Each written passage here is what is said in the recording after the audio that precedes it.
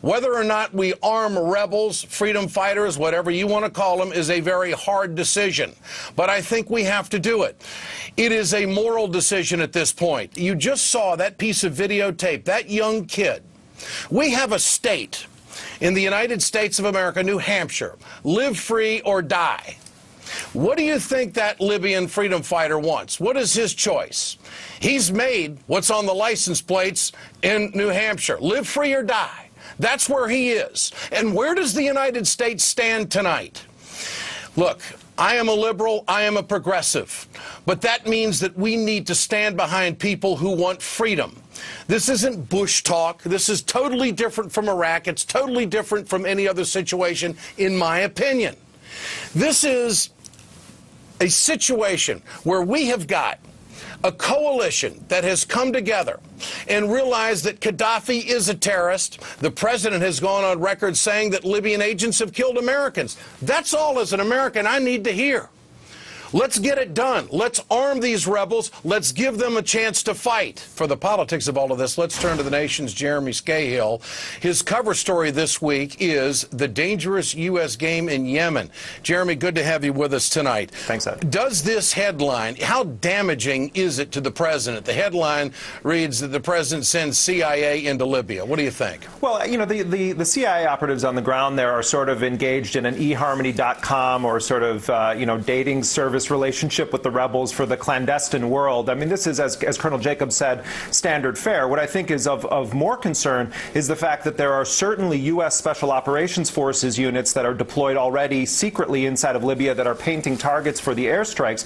But, Ed, I have to say that the scenario you're laying out, when you talk about arming the quote-unquote freedom fighters, it really evokes images of the disastrous dirty wars of the 1980s. I mean, the United States getting involved in what is effectively a Libyan civil war, 1,000 or so rebels that don't have much military training. I mean, what you're advocating, Ed, is that Americans are going to have to be totally invested in one side of a civil war. The president stuck his neck out very far when he said that Gaddafi has to go. If the United States sends troops in there, and they would have to, as Colonel Jacobs said, if they're arming it, then we have a third full-on war, in addition to the covert wars that the president's waging in Yemen and Somalia and elsewhere on the Horn of Africa. I think a lot of military folks see mission creep in a big way here, Ed. Well, we have got a coalition put together. No question about it. We have got a willing coalition put together. Timing is everything. The circumstances surrounding this right now present us an opportunity to do justice on a man who the president says his agents have killed Americans. There's no question that Muammar Gaddafi, I'm sure most of the entire world wants to see Muammar Gaddafi gone, but the fact is that Ali Abdullah Saleh, the president of Yemen, is a murderous thug who has been sniper shooting nonviolent protesters, and he remains a close friend of the Obama administration. The dictatorship, the Khalifa family in Bahrain, this is a corrupt monarchy, and the only thing that we get out of them is hosting the Fifth Fleet there, so don't say anything about their violence. The message we're sending to the world here is total hypocrisy. But the UN Security Council has not rendered judgment on the country that you're talking about. The fact of the matter is, Ed, that UN Security Council resolution was the result of blackmail and cajoling on the part of the Obama administration. A majority of the world's people represented on the Security Council, Brazil, China, Russia, India, they abstained because they didn't want anything to do with taking sides in a civil war. And that's their call. That's their call. The majority of the world's citizens represented there. But they didn't stop it. Now, there's no NATO. There's no NATO without the United States. China could have stepped up. The Russians could have stepped up. They could have blocked this action in Libya. No question about it. Every situation is different, and Secretary Hillary Clinton has said just that, and the president's been very clear on it. We have a situation now to bring justice on a terrorist who has killed Americans. That's why I support this policy. That's why I support this move. Well, Ed, this sounds a lot to me like Ali North and the Iran-Contras, where you take 1,000 people and call them freedom fighters. Jeremy, you can paint me any way you want. You're backing 1,000 people, Ed, inside of a very large country, and you're taking sides in a civil war. And what you're advocating is going to lead to more American deaths at hundreds of millions of dollars. You don't know that. Well, it's already cost us $400 million. I take President Obama Obama's word for it that troops will not be engaged on the ground. I take his word for it. Now, if he wants to hang me, in my opinion, out to dry as an American, that's fine. You know what President Obama has done, whose word you've taken? President Obama?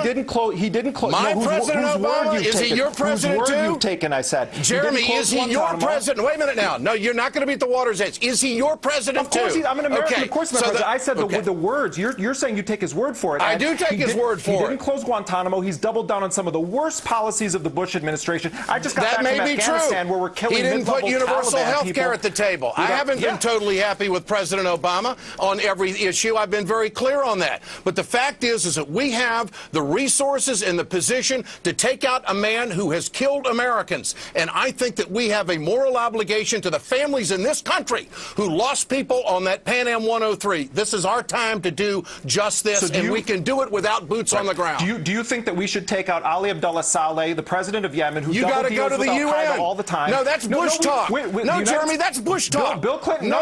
Bill Clinton didn't go to the UN when he bombed Kosovo. No, you have to go through channels to get this done. It's bipartisan. This is exactly what's wrong with this debate from the standpoint of what we can do and when we can do it. The president has gone through the UN to get this done. We're bombing Yemen. When did the president go to the UN to launch Tomahawk cruise missiles in Yemen? You and I disagree. You and I disagree on this. Facts. Okay. Well, look. I support the president and the United States to do what they can to help these freedom fighters. That's where I'm at. You want to call me Ollie North? You go right ahead. I think it's a wrong-headed policy that could lead to American deaths and a disaster, a further disaster in Libya. Okay, that's your calculation. That's what you feel based on what has happened with the Mujahideen in the 1980s. I understand that, but every situation also by our is double different. Dealing with the president of Yemen because he supports Al-Qaeda one day and us the next day. We're involved with a very dangerous game throughout the Middle East. There's no doubt we are. Got to run. Jeremy Scahill, I appreciate the conversation. Thank you, Ed. From the nation. I respect your work. Thank you for joining us tonight.